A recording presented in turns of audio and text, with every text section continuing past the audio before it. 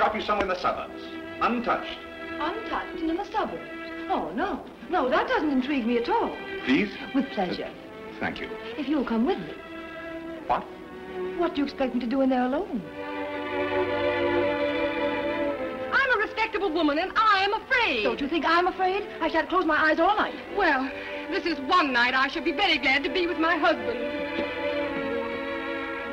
How do you know that? I overheard your conversation in the bedroom. While I was undressing? You were everything I anticipated.